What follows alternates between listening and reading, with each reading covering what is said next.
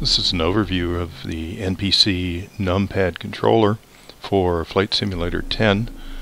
Now, this is originally a program by Dario Daz Iriberi, with many enhancements by Elite PremAir Virtual Zone Professor Colorado Al Clayton. Before we get into all the details, we'll demonstrate the principal function, which is to allow you to enter frequencies, squawk codes, and so on using the number pad on the keyboard. We'll demonstrate this by inputting our COM1 frequency. If you'll watch the standby frequency in COM1 and kind of a side eye on the keyboard as I input the numbers, you'll see that after selecting the COM1 function, we enter 122.50 and it appears in the standby frequency position of the radio on COM1. We can then swap the standby frequency to the active frequency using the swap key. I apologize for the glare on the keyboard. As my hand moves on it, I think you can see some of the labels, and there it is in the COM1 position. What was probably hard for you to see is the information strip at the top of the screen, which shows which function is active when we push the appropriate button. Here I push COM1 again, and you can see that it is shown at the top of the screen. But in order for you to see these various messages a little bit better, we'll show you a close-up. And yes, it is raining outside this aircraft. So if we select a key, and we've assigned keys for each of these functions, you'll see the messages pop up indicating which function is active. COM2 now, we push the COM key twice. This is a toggle key, but you can assign separate keys for this if you like. The nav works the same way. There's a separate key now for the nav, and so we've set this up as a toggle also, and it toggles nav1 to nav2. If you've set a key function before and you hit it again and you come back later, it will come back to the next toggle step if you've set it up in a toggle mode. ADF the same way. ADF1 toggles to ADF2. Again, this key can also be two separate keys. It allows you, if you have an ADF2 in your aircraft, to tune that frequency. The transponder code input key has only one selection. There's only one transponder, so you only get one choice there logically. For the Omni bearing selector, again, same thing, toggles between 1 and 2 or two separate keys if you choose. There is an alternate script that says cursor, should you like that kind of labeling instead. And for the autopilot, it has three settings. Again, can be three separate keys, but if you toggle it, it toggles between altitude, vertical speed, and also heading. Also indicated after each one of these labels is the number of digits that are required. For altitude, you must enter 5 digits, for vertical speed 4, and for the heading 3 digits. These are included on the labels as a reminder. So back in the aircraft again, and we'll show you some of the other functions. We looked at COM1. We can now look at the NAV1 frequency. You notice in the standby slot 116.7, and we're going to change that frequency right now. So we'll hit the key assigned to the NAV1, verify on the label that we are assigning a frequency to NAV1, and enter 108.85, and you'll notice that each one of those numbers enters as you press the key. You can use the decimal point. It is optional should you choose, but it's not necessary. Here we've entered another frequency. If you do not press a different key, you can continue to enter other frequencies in the same device, and we'll enter 109.50 here. And you can continue entering frequencies as long as you do not select another key or press the nav key again. If we want to make that 109.25, we can. There are backspace keys and clear keys that you can assign to completely clear out and restart your entry. And we go to nav2, works the same way. Simply verify that nav2 is now the active device and punch in the keys, and as you enter you'll see the frequency changed. Now 112.75, hit the swap key and it enters the active area. ADF works exactly the same way. You can enter the frequency for ADF1, and if your aircraft is equipped with a second one, it will also enter the frequency for ADF2. You must enter all 4 digits as before. The decimal point is optional, however, but we do recommend that you assign a decimal point key. And again, when you enter each digit, you will see it appear on the radio display itself, and if it's less than 1000 kilohertz, in this case, you must enter the leading 0. So we'll change this to 525 kilohertz, and you see that appear. If you were to try to enter this frequency without the leading 0, you will get an invalid entry message at the top, because this is out of the range of an ADF. The altimeter setting and vertical speed settings work the same way. However, here these numbers do not appear until you've completed the entry, but you must include the leading zeros. This first 0 on vertical speed will be the plus or minus indicator. You have a key assigned for vertical speed down and vertical speed up. There's also the clear key here. You can just barely see that label.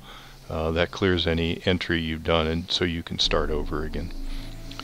So if you want to set your autopilot hold altitude, you push the autopilot button, verify that it says altitude, and enter 5 digits. And remember, anything below 10,000 you must add the leading 0. And once you've finished the entry, the entire number displays. It does not display each digit as you enter it. The vertical speed is the same way, and we'll demonstrate that in a second. Set the vertical speed, hit the autopilot button again, verify it says vertical speed, hit the up or down button, and enter with the leading 0 if necessary your desired vertical speed. Notice we've held off on the last digit. Now we're hit the last 0 and the entire number appears. This is a vertical speed up of 800 feet per minute. And we'll demonstrate the autopilot heading setting. First we'll set the heading bug in the direction we're headed, and presumably we would have the autopilot on heading hold. So to set a new heading, again we hit the autopilot, verify it says heading, and enter 3 digits. And in this case we'll say we want to turn to a heading of 215 degrees, and notice the heading bug moves to that point. And if your autopilot were engaged, your aircraft would begin to turn. Because you always have to enter 3 digits, something less than 100 requires a leading 0. And we'll demonstrate that here. We'll enter 030 degrees, and we see the heading bug turn to 030 degrees.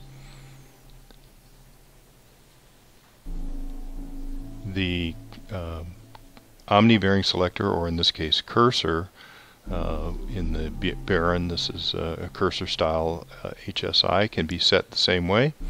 We select OBS 1 function, and right now it's pointing roughly to the south. Let's say we want to turn it to 245 degrees. We simply select the function, enter 245, and the needle turns. Likewise, if we want to enter something less than 100, leading 0 is required, 050 degrees, and the needle turns to that heading.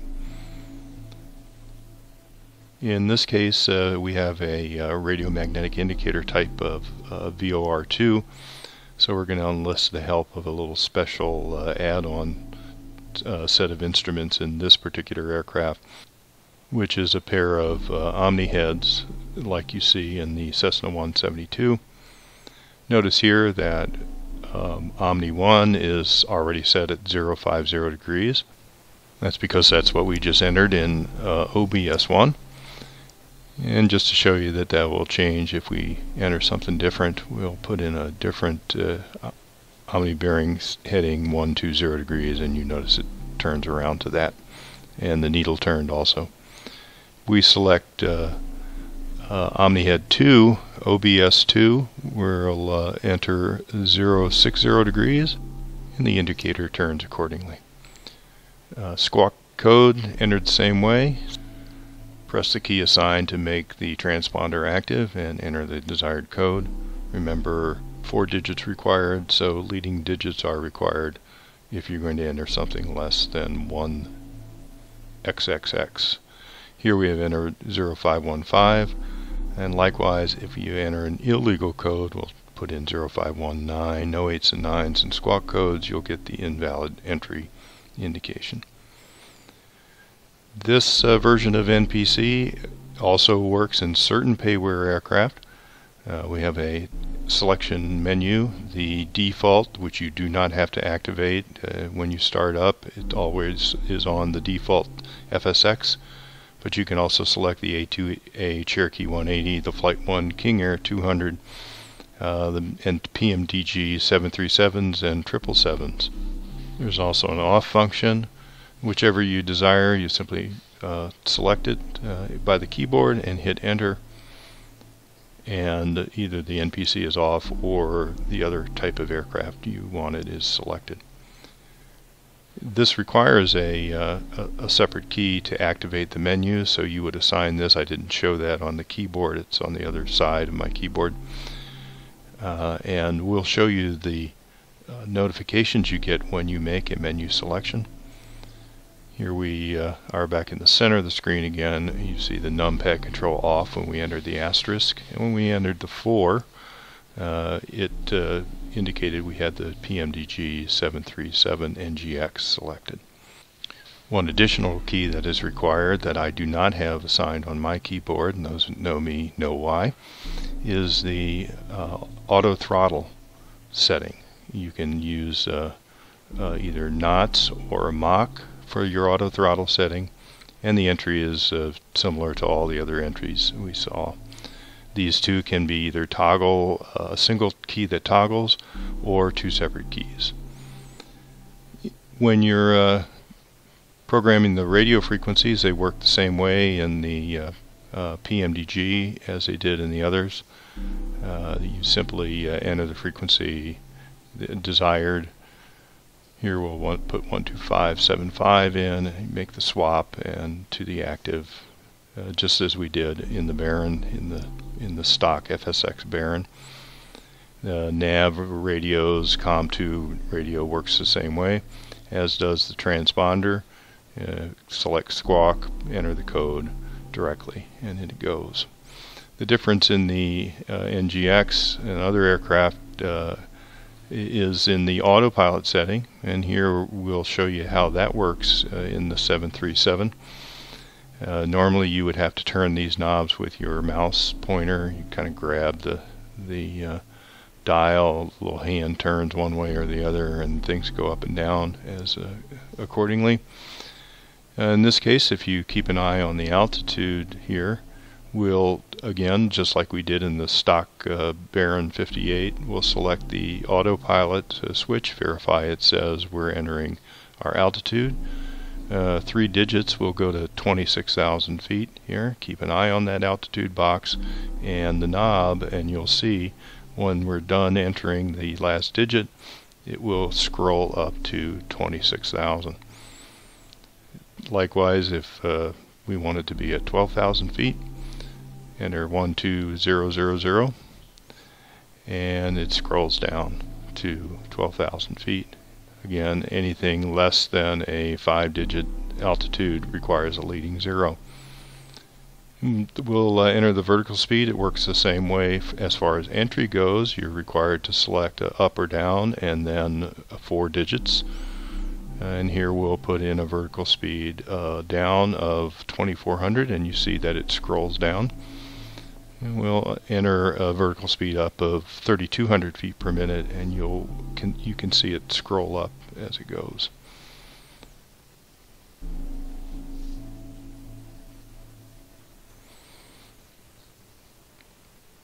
The other ones work the same way. You enter them just like you do in the standard FSX aircraft, but they all scroll.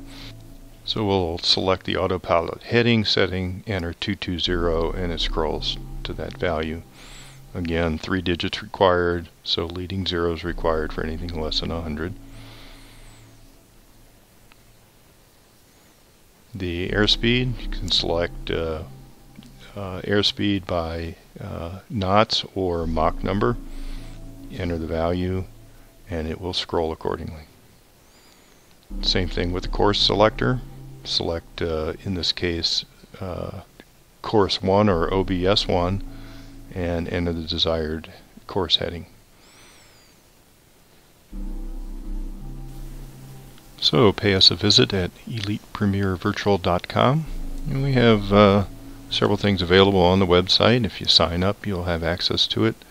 Includes some useful links with various things that you may have seen in some of our other videos, like a link to skyvector.com and Plan G, and a link to download the scripts for NpC so you can have it on your own system.